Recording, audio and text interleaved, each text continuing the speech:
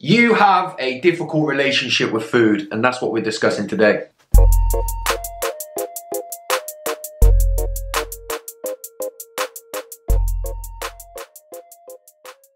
Welcome back, and first off, if you're new here and you want to learn about your emotions, ways of managing anxiety, looking at your feelings and how all of that relates to your mental health, then please make sure that you've subscribed and turned on the notifications so you know each and every time I post a video. So recently I put out on my Instagram a call out for ideas for videos for what people wanted me to talk about, and one of the things that came up actually quite a few times was mental health and food and our relationship with that. So I had a little look around this. You know, I think a lot of people talk about how eating well and having a good nutritional based diet can help and aid our mental health.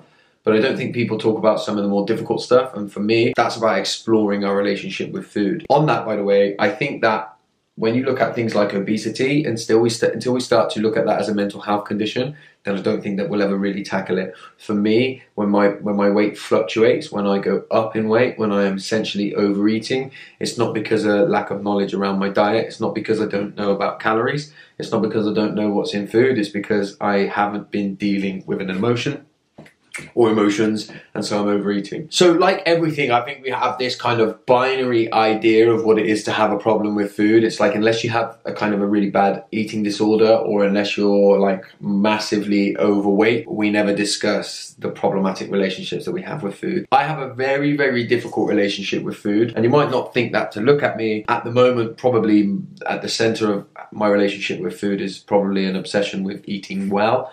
Although that fluctuates too and can change on any given day. Lots of it has little to do with my appearance at its core, although my appearance does come into it once I get caught in the cycle, again, which I'll explore. For me, there's two opposite ends of the spectrum, okay? So I do quite often a lot of trying to control what I eat, and actually it's basically starving myself.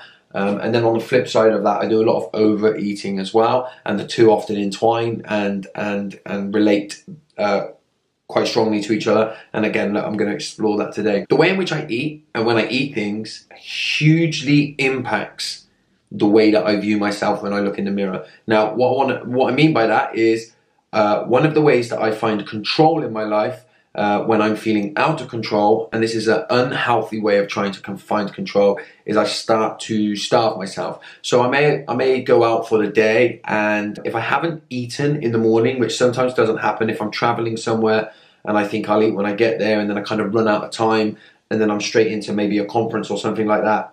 What happens is I'll reach like 12, 1 o'clock, and because I've been busy with work, I haven't had the opportunity to eat or take in any foods. And what I'll start to realize is that at 12, 1 o'clock, I become very, very hungry. And now the normal response to any normal relationship to food would be to eat, right?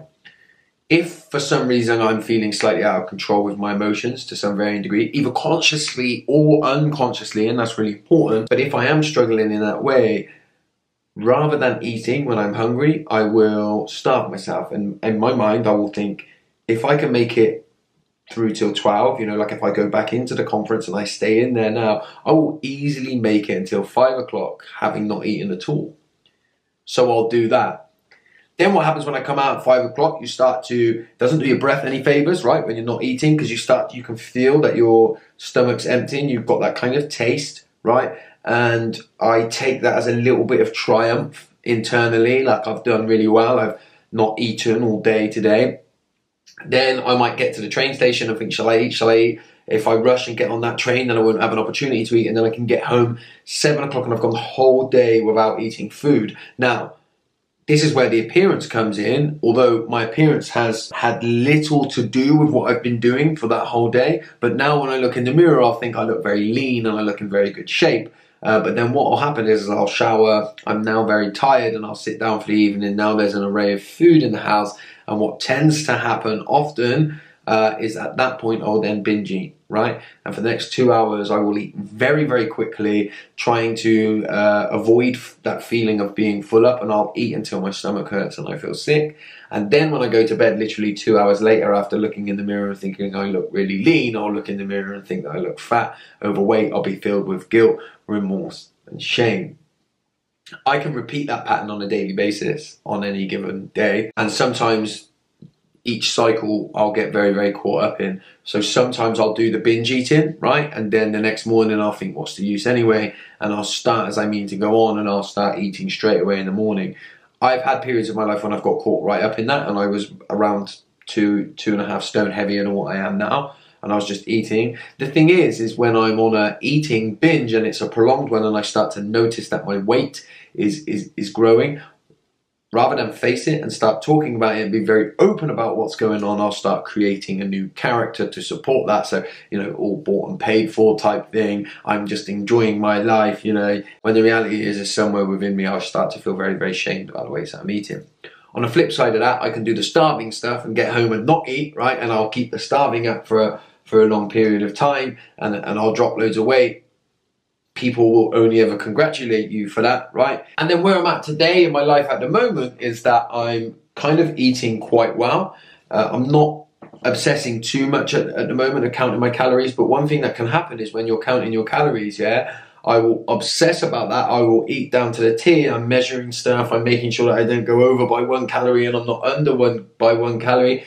And again, in lots of ways, this is about trying to control, and it's rather an unhealthy way of control, but nobody in our society will pick you up on it, because you can literally say to people, I'm managing my calories and I'm eating like this, and people will say, I wish I could be like you, when actually, really, in some ways, it's a response to what I'm doing. So in a way of bringing all that together, what I understand is that lots of my eating habits, or not eating habits, as the case may be, are driven by my emotions and the ways in which I feel. When I'm very tired, for example, I tend to overeat if I'm feeling quite tired. But then on the flip side, if I'm feeling highly alert, but emotionally I'm not in a great place, that's when I tend to start to, I'm going to say, overmanage my intake of food. But sometimes that is literally verging on starving. There's a constant dialogue, I think, that goes on in a lot of people's heads when it comes to food, right? And it's something that we all, to some varying degree, really, really struggle with. It crosses over at times into food addiction, you know, addiction, anything that gives me temporary relief that I know will have an adverse effect in the long run, but that I continue to do anyway. When you look at addiction in that sense, we've all done a whole tub of ice cream when we only wanted to do half of it. And the reason that we do that is because it works, right? So we talk about willpower, but really at the core, what is willpower? It's about exerting your will, right? But actually, often my will is to escape the ways that I feel, right? So it's less about willpower and more about gaining an understanding of what's driving the way that I eat. So, to completely summarize what today, what this video has been about is discussing and understanding that my relationship with food is driven by the ways that I feel. It's very easy to get caught within cycles. Once I binge eat, I feel shame and remorse. I feel horrible about myself. When I feel shame and remorse and horrible about myself, I can have a tendency to binge eat, and then I'm caught in that cycle. Sometimes once I realize that my weight is fluctuating heavy, then all of a sudden on the flip side, I'll go right to the opposite end of the spectrum and I'll start to starve myself and feel like I need to drop weight and drop calories very, very quickly. Somewhere in the middle is where I need and want to be, having that healthy, balanced diet. For me, setting in stone that I do gym every single day in the morning has been hugely beneficial to me, because it sets me up on the right path. So I go to the gym every day in the morning, but look, even if you're doing a small bit of exercise, so you're getting up and walking, but you're setting that focus in the morning that today I'm going to be healthy and I'm going to love myself and I'm going to love my body, then you have a much better opportunity of eating in a better way. But this video is not about me saying, look, I've nailed it. This is about how you do it. None of what I do is about that. This is more just about me unpacking the ways that I feel, unpacking some of the more unhealthy ways of managing my life that I have, so that we can better understand ourselves. So I hope this has helped. I'm going to flip it into my computer now and edit it up, and hopefully we've got something here that's made some kind of sense. If it's been beneficial to you, then please make sure that you've liked this video, because it's just helping the channel to grow. We're growing at a really good rate at the moment, and I'll see you next week.